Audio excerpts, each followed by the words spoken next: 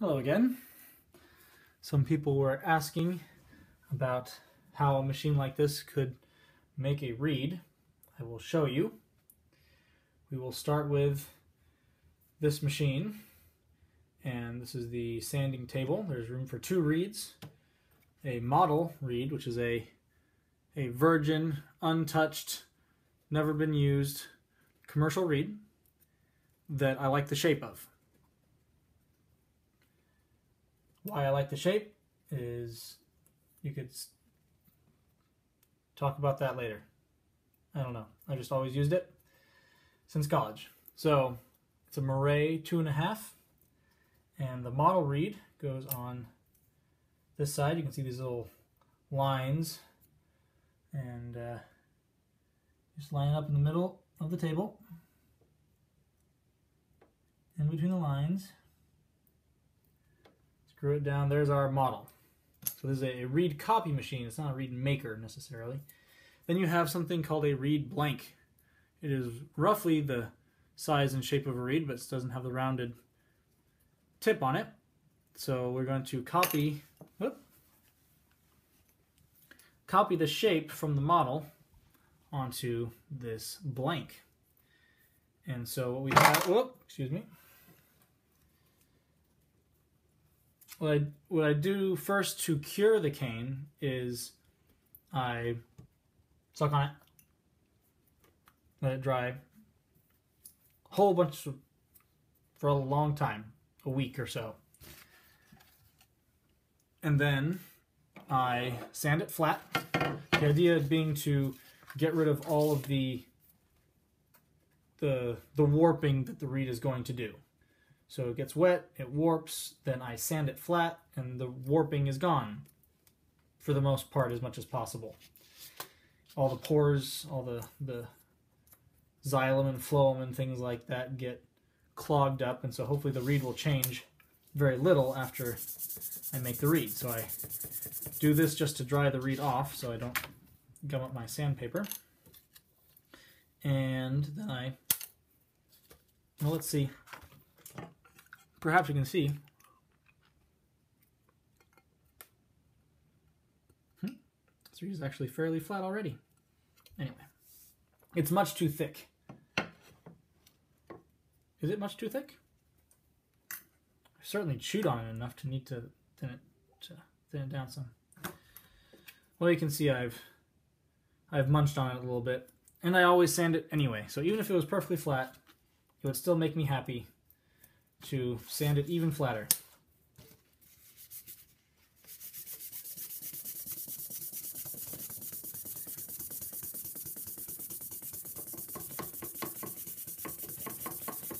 So there's just a piece of glass and sandpaper.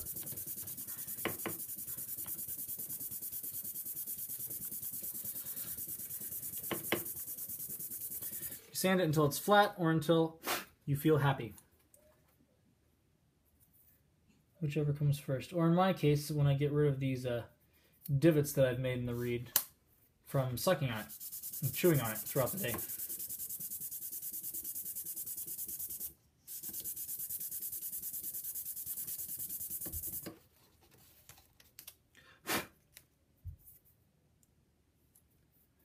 Good enough. So then I take my blank and I put it on this side of the reed table, lining it up between lines. Now this part's going to be loud, but I just turn on the machine and the sanding wheel spins, and my children are crying. And this disc allows for this shape. Yeah, this wheel traces essentially the shape of the model reed across the spinning sanding wheel. And it's calibrated just so, and you can calibrate it to be a little bit closer, a little bit further away.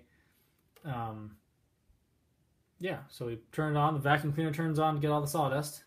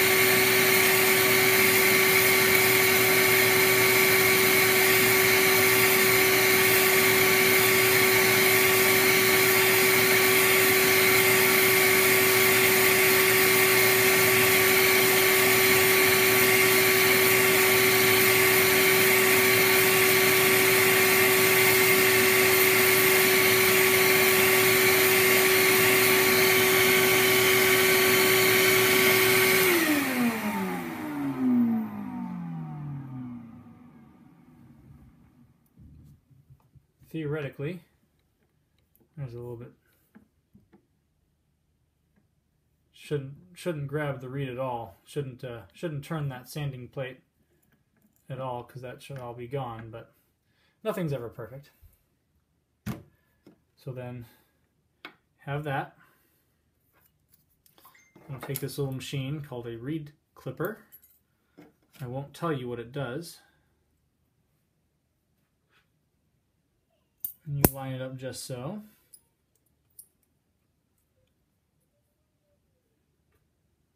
And it, well, clips it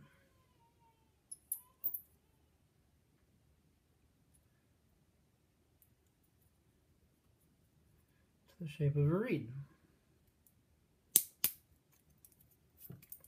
Had a nice pop to it. I have some little stragglers on the side there, some little splinters. Just take those guys off because they're annoying. So there is a reed. See if it sounds like anything.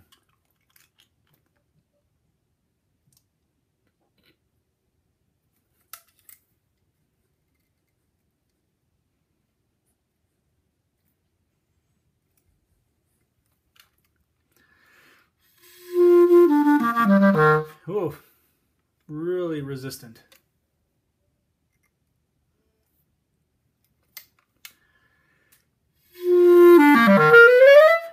Really have to press into the thing to get it to sound. So, what I think I'm going to do,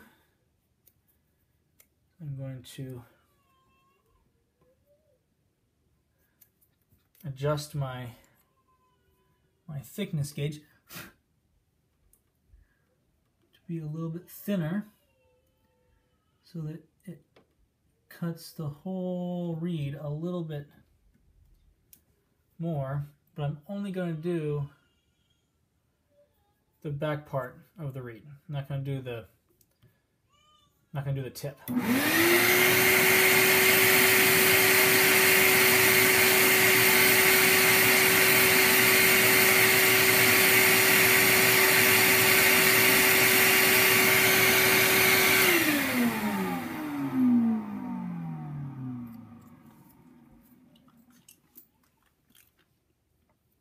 So that didn't take off very much wood, but we are talking about thousandths of an inch, so every little bit counts.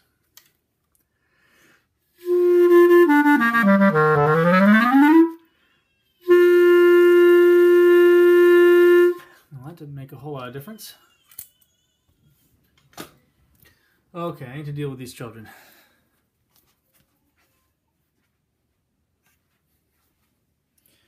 Okay, kids are still alive.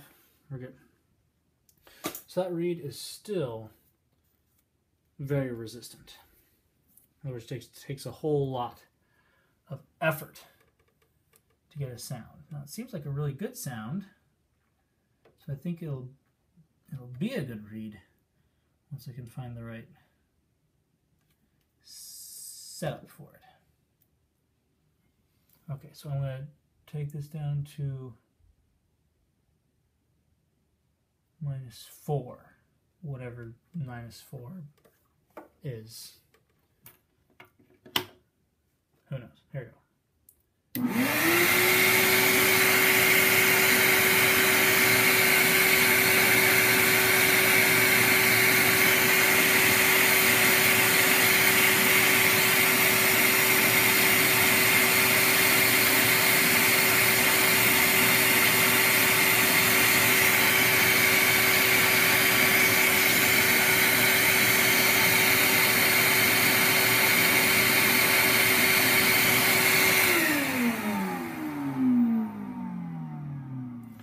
Changed my mind and went back to 3.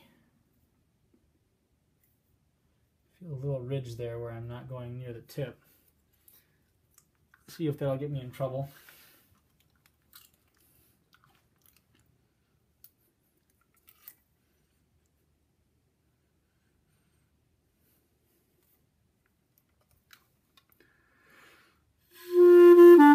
This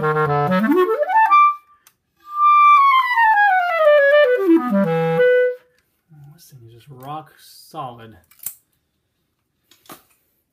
It's not getting any easier to play, which is annoying. I'm going to take some measurements of the reed. I'm going to see how thick the tip is, because if the tip is thick too, then I can just sand the whole thing. This is a micrometer. It's kind of a jerry-rigged setup. But the idea is it measures deflection away from a surface. So that's the 0 down there at the bottom. It's kind of upside down, but that's all right. And we'll say the very tip of the reed is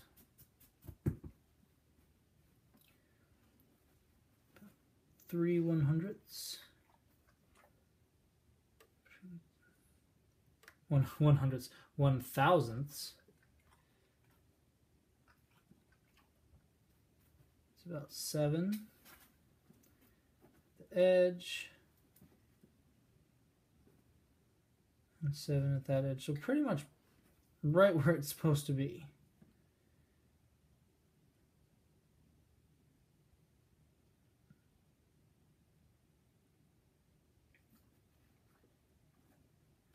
So I don't want to touch the tip. But for some reason, it's just really resistant still. I'm going to get a little bit closer to the tip to get rid of that little ridge.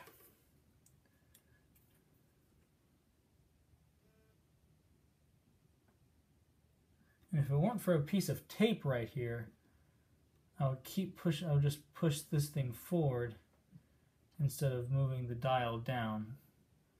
But that's for experimenting later.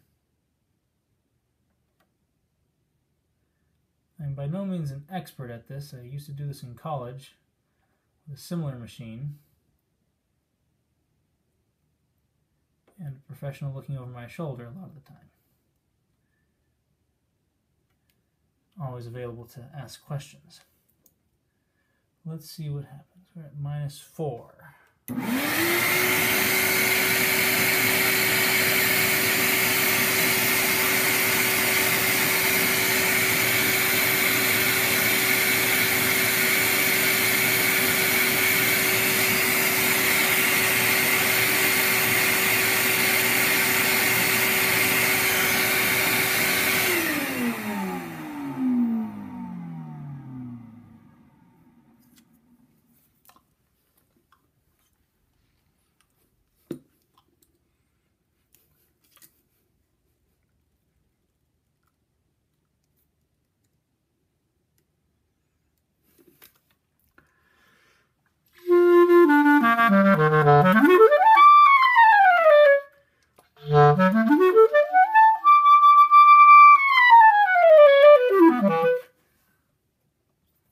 So that's a lot better.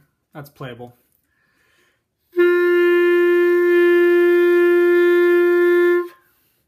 So now I'll play a note and kind of twist the horn side to side to see if the reed is balanced.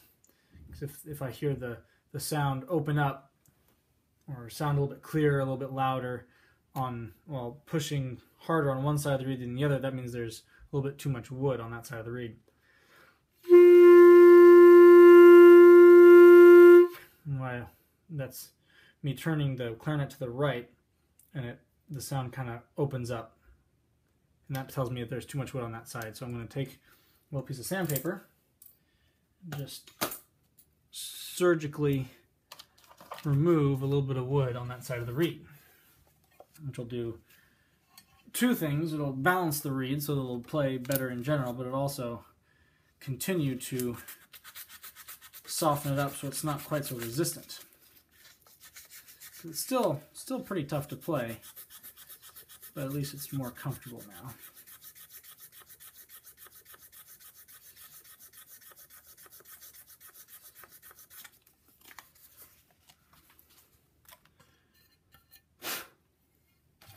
That's all just done by feel, no settings or anything. done there. Just, I think that's enough. Of course, you can always take more wood off. You can't put any back on.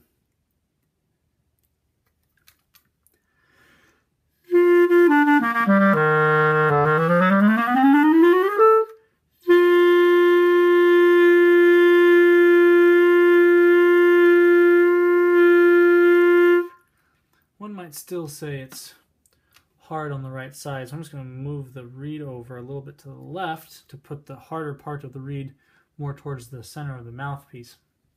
See if that helps.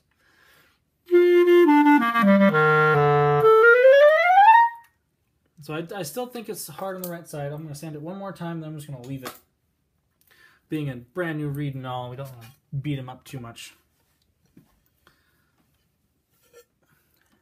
I don't think there's any science behind that statement whatsoever, but it makes sense to me. Just not try to make too many changes all at once.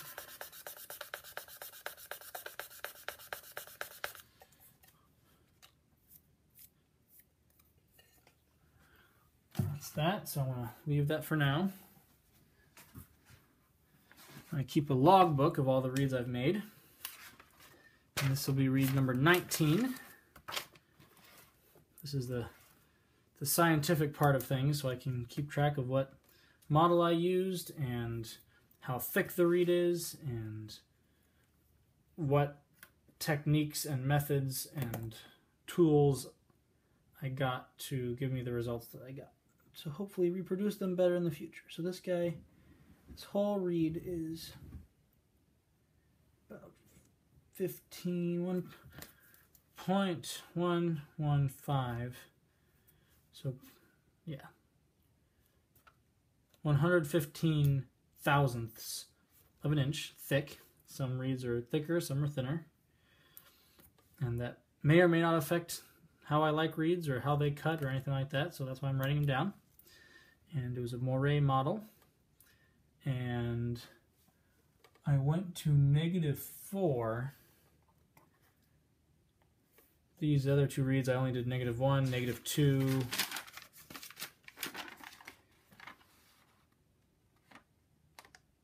-2. So this piece of wood is significantly more whatever, hard, resistant than the others. So I went to -4. It was hard on the right, and so I shaved some wood on the right. And at this point, that's all I need to know right now. So I will now mark the reed so I know how to find him later. Here's number 1, 9.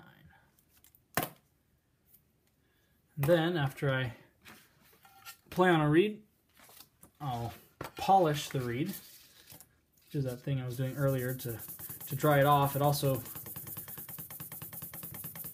works as a very fine sandpaper to make the reed very smooth, which kind of seals in the moisture, seals up the pores, makes it feel really nice. I don't know.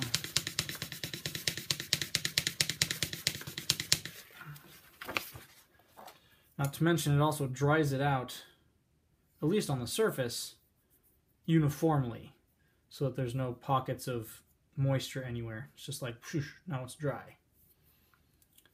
So, yeah, that's it. That's how you make a reed with this machine, and kind of my system of doing it. Dr. West, if you watched this movie, I'm sorry you had to sit through that, but let me know if I missed anything. Okay.